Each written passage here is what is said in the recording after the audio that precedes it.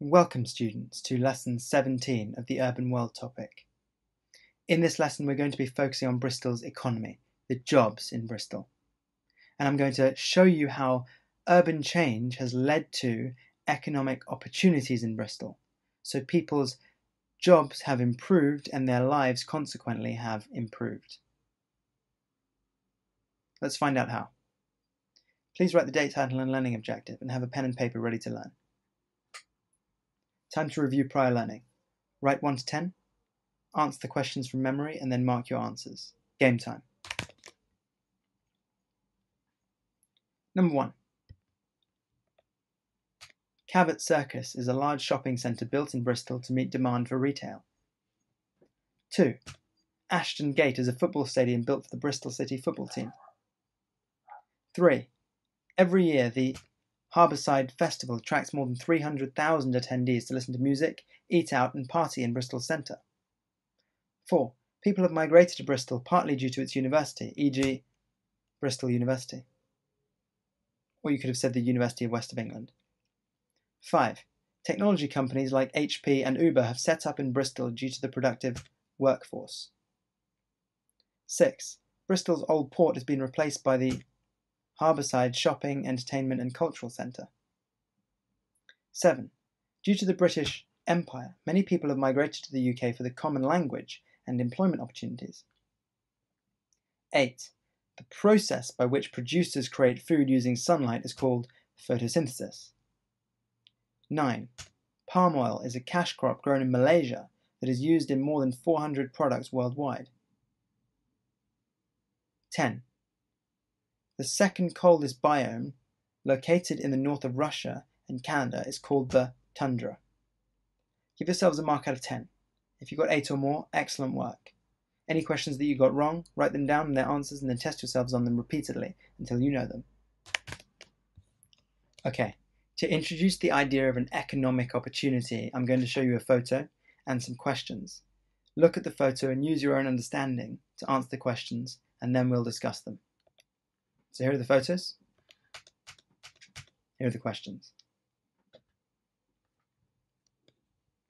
Number 1, what has happened to the UK's quaternary sector? Well, hopefully you said that the UK's quaternary sector has increased. There are more people working in the quaternary or research sector. 2, why are universities important to the UK's economy? You should have said that since the UK's quaternary and tertiary sectors have increased, people are increasingly dependent on an education to be able to fulfill these jobs and work in these companies in order to attract investment and gain an income. And consequently, universities provide a key part of a person's skill sets as they develop on their way to a career. 3, how do people benefit from attending university? As I've explained, university gives people high-level skills, for example, research skills, communication skills, standing up on stage and speaking, mathematics skills, presentation skills, other important skills that people only develop in higher education and university. And these advanced skills are very attractive to employers who work in the quaternary and tertiary sector. Computer companies, for example, engineering companies, architecture companies that build skyscrapers. All of these organizations require people with high-level skills only gained at university. 4, recall ways that Nigeria has benefited from better education. So this is where you have to really think back to the development topic. So, as you know, Nigeria's education system has improved slightly since 1990. The percent of people attending and completing secondary school has doubled, and there are a few more people who are going to university. You should have said that this has benefited Nigeria because it has attracted more investment from abroad as there is an increased productive workforce based on more skilled labour. Consequently, more people in Nigeria can access the jobs provided by TNCs. That is partly why the tertiary sector in Nigeria has grown. In this lesson, we're going to be exploring the economic opportunities in Bristol specifically, created by urban change. And I'm going to show you not only how Bristol's economy has changed, but also some specific companies that have arrived, which reflect that economic change. So, let's explore. How have Bristol's changes created economic opportunities? In 1900, we said that Bristol's economy, as with much of the UK, was largely taken up by the secondary sector. Bristol had many factories, especially in the centre of the city, based on products like tobacco and textiles and steel building. The primary sector was the second largest, followed by the tertiary sector. This meant that there were much fewer people who were educated who could fulfill roles in the tertiary sector or the quaternary sector, which isn't even shown here.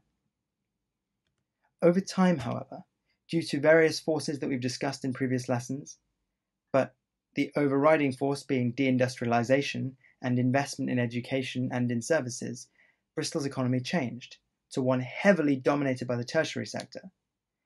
Manufacturing shrank, and the quaternary sector, boosted by investment in Bristol University, which led to high-skilled people inventing new technologies, grew.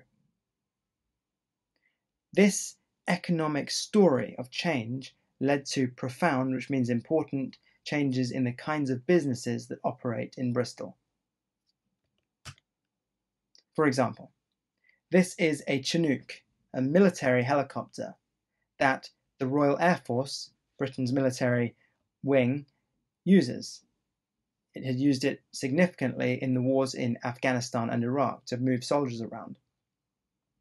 And the key components and parts for this helicopter are sourced by a military organisation located in the north of Bristol. Britain's military branch of government is called the Ministry of Defence. And the organisation that is part of the Ministry of Defence that acquires the equipment needed to construct helicopters is called the Defence Equipment and Support Agency, the DES. Now, the DES is the Royal Air Force's main body that acquires weapons and military equipment from around the world. And this is done in Bristol because it requires highly skilled people to be able to develop and choose the right technologies that the British Armed Forces will use. For instance, to understand what kind of helicopter is needed in a desert or in a tropical rainforest requires people who fully understand the technology. And that comes from people who have engineering degrees at university, and those skills are acquired at Bristol University amongst others. Consequently, the Defence Equipment and Support Agency, DES agency, has been set up in north of Bristol to fulfill that important role. It provides more than 800 permanent jobs to highly skilled people, and it creates a multiplier effect. Here's how. Other military companies, private companies, that develop and manufacture military weapons, such as missiles and helicopters, have also set up around the DES agency to be able to sell their goods to the British military. That is one example of an economic opportunity created by economic change in Bristol. It's not the only one. The aerospace industry, one of the most important and profitable industries in the world, has an important building and office base in Bristol. Airbus is one of the most important aerospace manufacturing companies in the world, along with Boeing, an American company. Airbus is a French company mostly. And one of its main research facilities is located in the north of Bristol. Why? Bristol University is one of the leaders in engineering out of any university in the world. The students develop the skills in robotics, in things like physics, and in aerodynamics, and so understand what it takes to develop an aircraft. And consequently, Airbus has set up a research office in the north of Bristol, because it knows that there are enough people who have the skills to provide the roles that it needs to be able to develop the best aeroplanes and compete with Boeing for selling aeroplanes around the world. And finally, the BBC, which is the British government's entertainment and news and information organisation, produces many documentaries. You may have watched David Attenborough's documentaries. You may have watched other documentaries about many, many different topics. A quarter of all the BBC's documentaries are filmed, edited and researched in Bristol. Why? Again, it's because of Bristol University, which has a significant media department that trains its students in not only filmmaking and editing, but also in subjects like geography, wherein they know about the natural environment and the natural world, and so have an understanding of the locations where different shots can be taken to find different animals or get different results. And consequently, one of the BBC's main studios is located in the north of Bristol, in this cluster, which means this group, of businesses in the creative sector. Another company that works in the creative sector is called Aardman Animations. You may have heard of Wallace and Gromit. Aardman Animations, spelt Aardman, uses a technique called stop motion, which is lots of photos stitched together, to create videos. Wallace and Gromit, the most famous project of Aardman Animations, is created entirely in Bristol. So what are the benefits of the city from the arrival of these industries? An industry is a group of companies that work in a particular kind of product. So the military industry are private companies that work in making military technologies. The aerospace industry is the group of companies that work in making all technologies relating to aeroplanes. And finally, the creative industry is all the companies that relate to filmmaking and arts and other such things that are of that theme. How have the arrival of these industries benefited the city of Bristol? Well, as you will have noticed, all of these industries are in the tertiary or the quaternary sector: research of new aeroplanes, acquisition and research of new military technologies, filmmaking. These are high-skilled jobs. You can't just walk off the street and get a job in these companies. You need to go to university, and then you need to train beyond that and get lots of experience, for example, apprenticeships. And since Bristol has a very high number of these kinds of companies, its incomes have risen significantly. Bristol's GDP per capita is one of the highest in the UK as a result of the investment of these organisations. Not only that, but the arrival of these companies has led to the startup of many smaller companies to meet the demand. For instance, as I explained with the Ministry of Defence, other military companies have set up there. But on a smaller scale, delivery and transport companies have set up to meet the demands of Airbus, for example, for wiring and smaller technologies that are needed for planes. And for BBC Films, camera making companies have set up here, as well as electronics companies. This is the multiplier effect, and it has occurred because of the arrival of these very big companies in Bristol.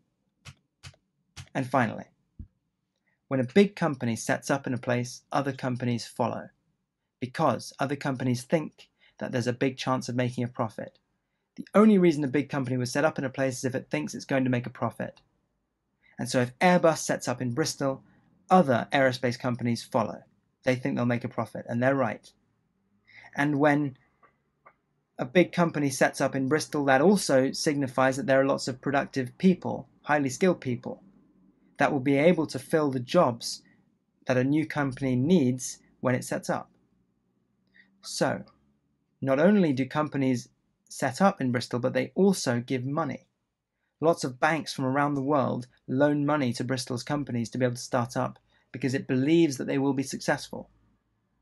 One Bristol company from Bristol University is a robotics company inventing new robots that can go through sewer systems and detect cracks and weaknesses before they explode, and therefore people can repair them before the sewage line is damaged, contaminating water supplies.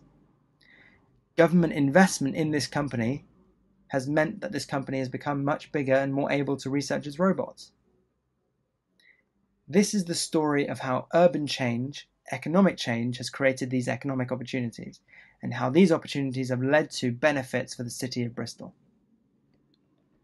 Time to assess learning. Question 1. why has the tobacco factory changed into the tobacco factory theatre today? Well, you should have said that demand for tobacco, number one, in Britain has declined, manufacturing in Britain has declined, and because of the rise of young educated people, the social demand for entertainment, such as in theatres, has risen as well.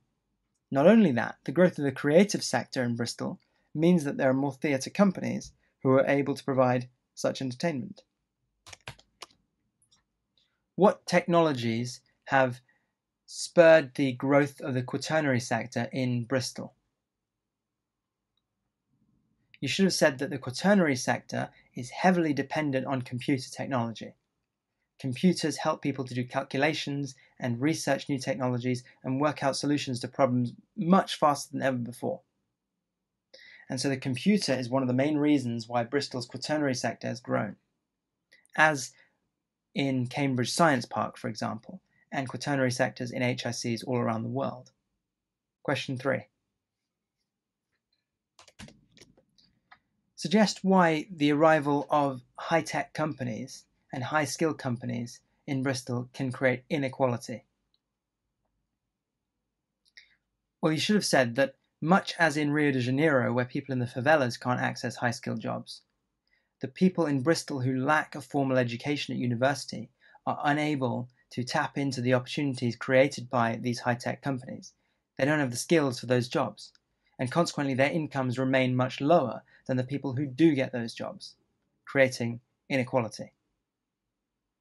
Okay, time to embed learning. Please read the questions, answer them using your understanding, and then mark your answers. So number 1, the changes, describe them. You need to give me the overall pattern and specific numbers.